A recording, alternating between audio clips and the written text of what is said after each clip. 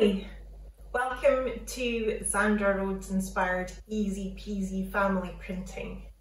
I'm Fiona and I am a print designer in Aberdeen, and today you'll be joining me in my home kitchen with my little helpers, and we're going to get some easy peasy block printing play on the go.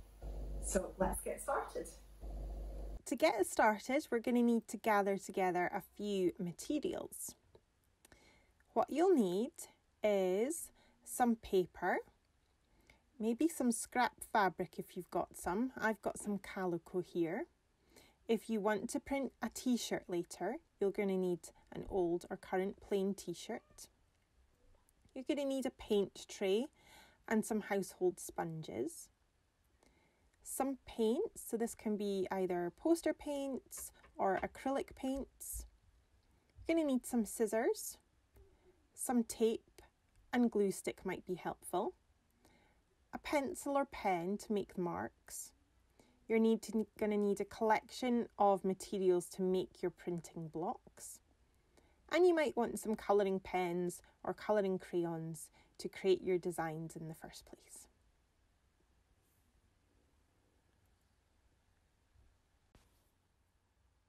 So today we're going to be printing inspired by the work of Dame Sandra Rhodes. Sandra Rhodes has been a print and fashion designer for over 50 years, and we're going to be looking at a few of her textiles to get inspiration for our easy peasy printing blocks. So you can see some of the examples of the prints that she's created here. Maybe you can ask an adult to help you and find some images of some of her work and pick out some of the shapes or pictures that you can see within the textile designs that she's created. It's also maybe an idea to have a look at some of the collection names. Some of the collections she calls really inspiring names, like giant snail flower or zigzag shell or cactus. So what do those names make you think of? And then maybe you can design your shapes or print motifs from there. So we're going to need to find some household bits and bobs to make our easy peasy printing blocks. So you might want to have a bit of a rake about your house and see what treasure you can find. But in here, I've got some craft foam, which is brilliant for making blocks. I've got some cardboard, which is also good.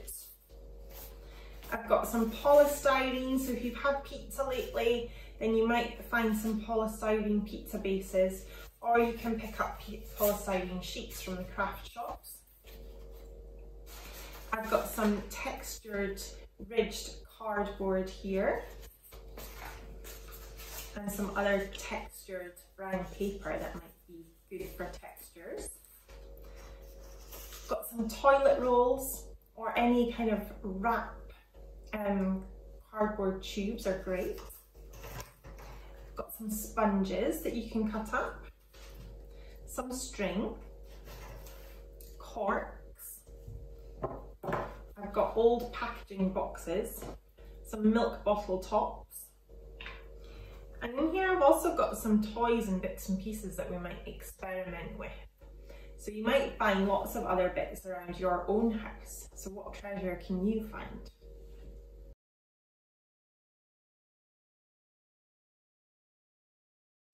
So now we're going to start making our actual printing blocks. So you can take the materials that you've collected and use them to make marks. You can cut toilet rolls. You can wrap string around boxes that you've collected.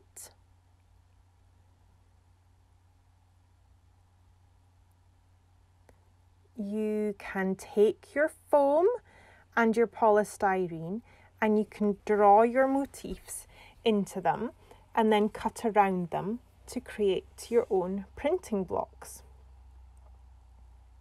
It's really satisfying sensation drawing into the foam and the polystyrene.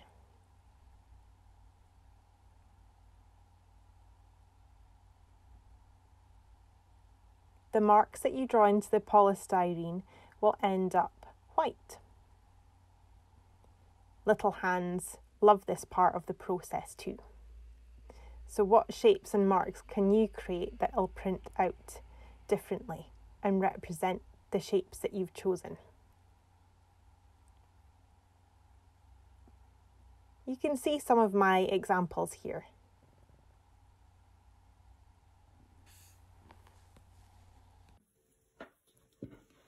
Okay, so once you've got your printing blocks ready, we're going to create our print trays. So I've just laid out a household sponge in a paint palette here. I've just used a bit of Perspex for this one, so they've got one block each.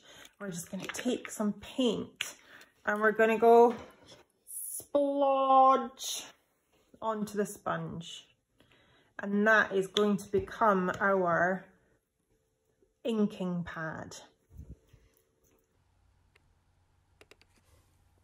So now you can really start to have some fun with your printing.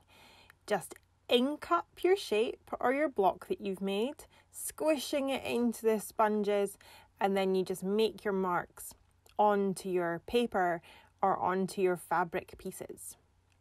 Once you get going, you might want to start mixing up the colours of your paint. So what colours can you mix up to make new colours on your little ink pad? Just take a splodge of each, and then you can mix them together with something, a little piece of cardboard I'm using here. And then you can make new colours and maybe develop new patterns too.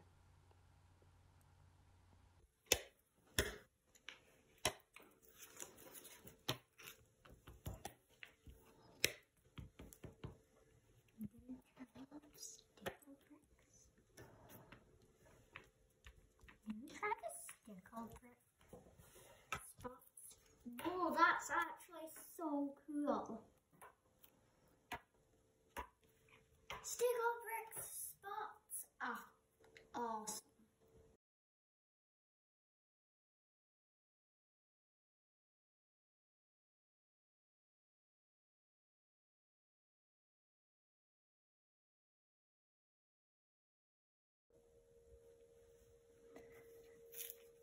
So if you want to move towards printing your own t-shirt, you can take your t-shirt, and I'd recommend putting a barrier in between the two layers.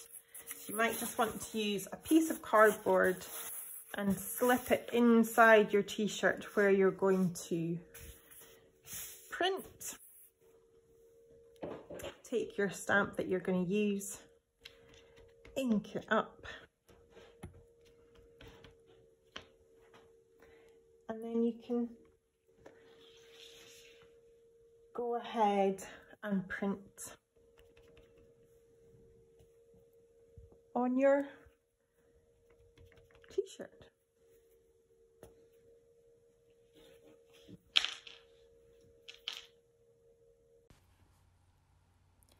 So this is my finished t-shirt. You can see I've tried to use some button flowers, some splodges, and a little cactus as a detail on my pocket. I really hope you've all had fun printing with us today.